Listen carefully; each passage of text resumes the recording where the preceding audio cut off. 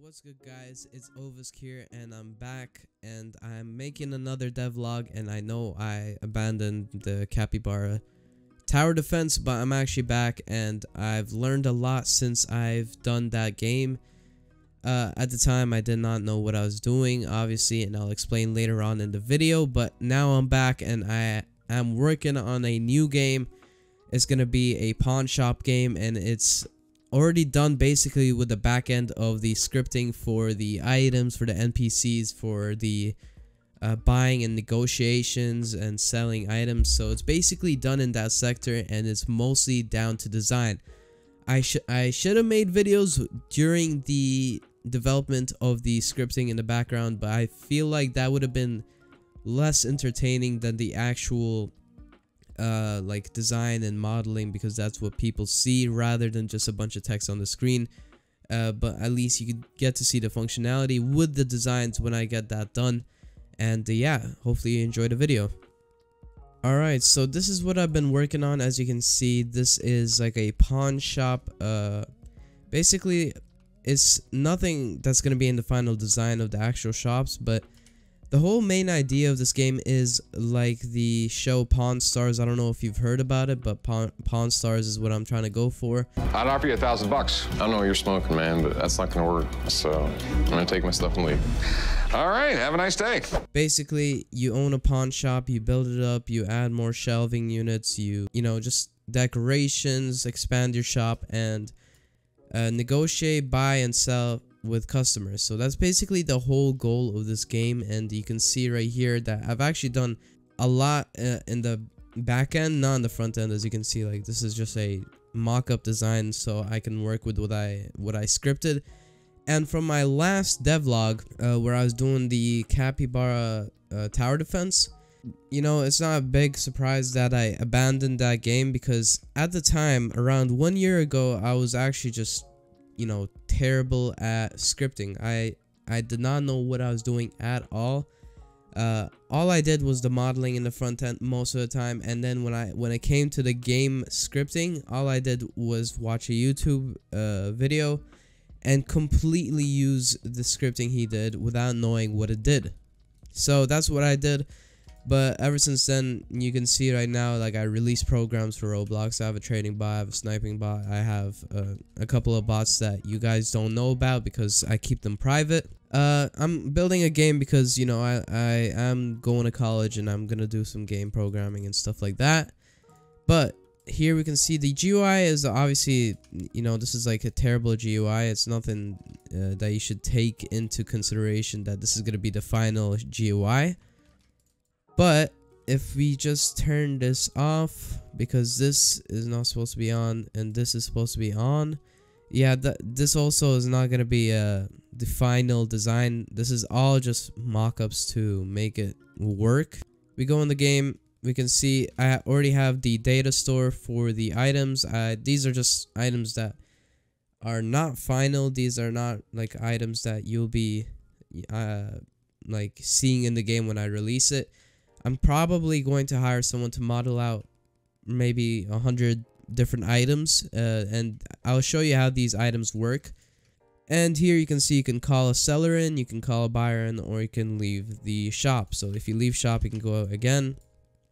So he picked up a newspaper. You can see here, this is just, you know, mock-up. It's not the final design. He picked up newspaper, which I own because he's buying from me. He's a buyer.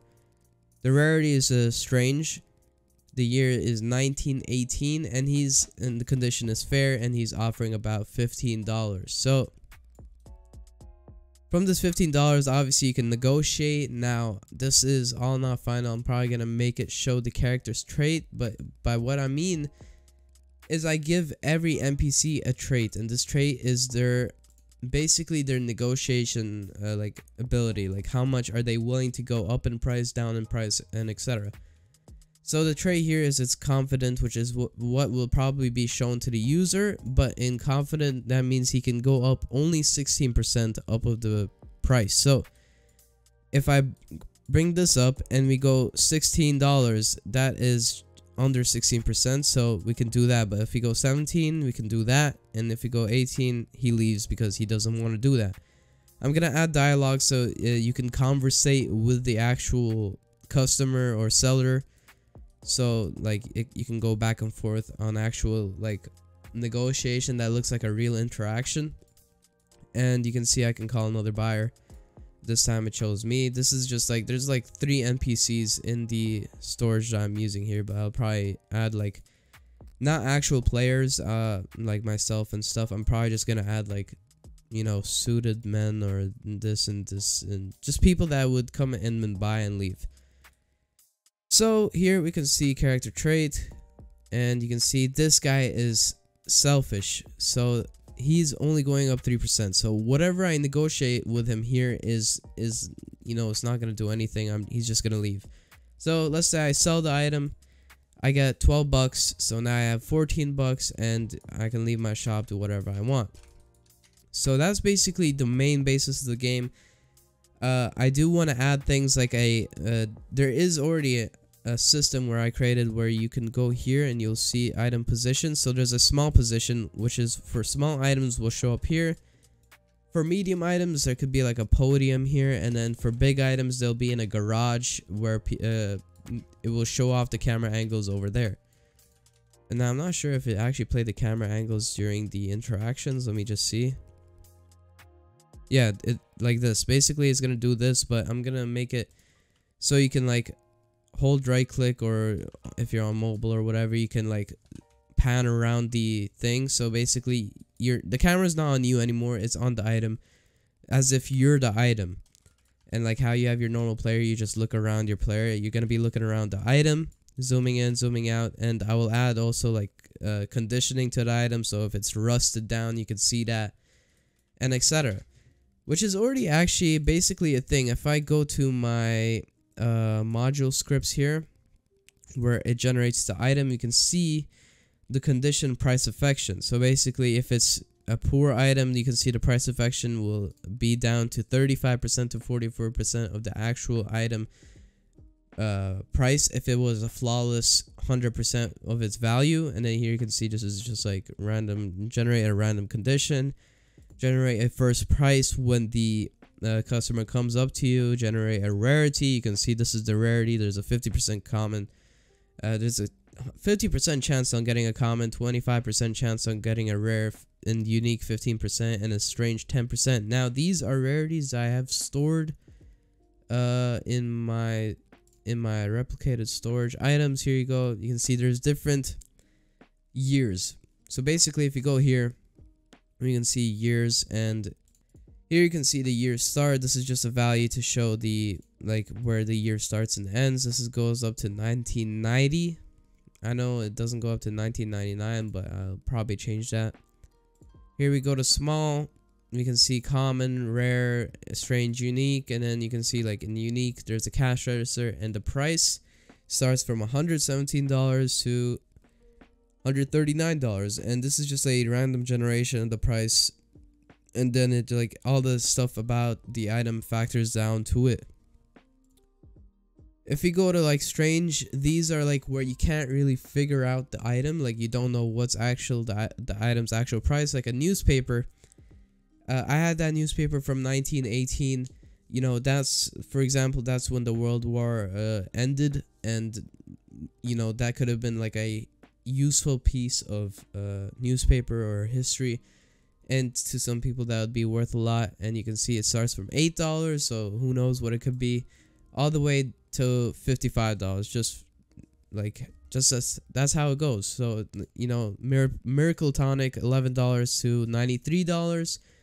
I should probably do something about that newspaper pricing, but this is just all like, you know, it's not final. This is, I've been developing this game for like probably like 2.5 weeks, 3 weeks, and not every day, obviously, because I would get a lot more done. But you can see I have a lot of stuff already done.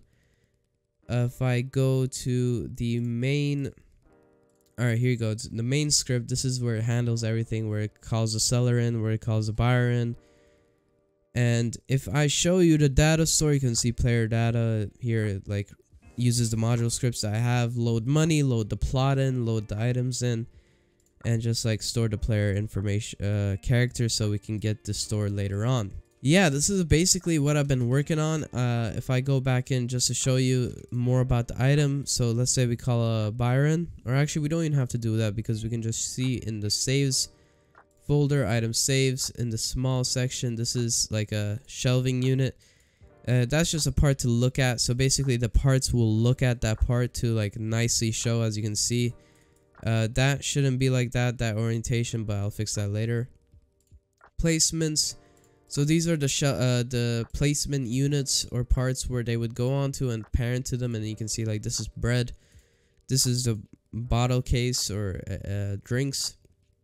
If you go into info, you can see a lot of useful information here. So we have the condition, which is great, the float, which is 0.8. In CSGO, that's obviously, it's supposed to be backwards, where the float is like 0.01 to make it better, but this is like better float in my game. And then we can see the rarity is rare, size is small, and the year is 1962.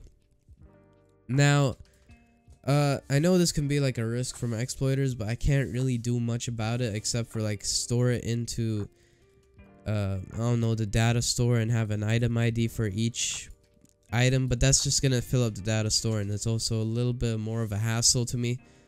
So I think I'll be working like this instead for a bit. And then I actually have some UI that I've been not working on. I bought a UI asset pack.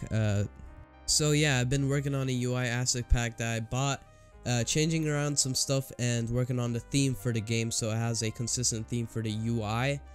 But yeah, that's basically devlog number 1. I'm not gonna show the UI until the next devlog because this video is getting too long and it's extending way past what I wanted to make, where it would be like around 5 to 10 minutes.